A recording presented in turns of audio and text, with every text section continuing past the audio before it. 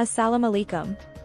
Brussels. NATO leaders are expected to reaffirm that Ukraine will become a future alliance member, NATO chief Jens Stoltenberg said on Friday. Speaking at a news conference ahead of the NATO leaders summit in the Lithuanian capital Vilnius on July 11 to 12, Stoltenberg said the 31-member group is ready to send a clear message: NATO stands united and Russia's aggression will not pay off. He explained that NATO heads of state and governments will adopt a series of measures to make Ukraine even stronger.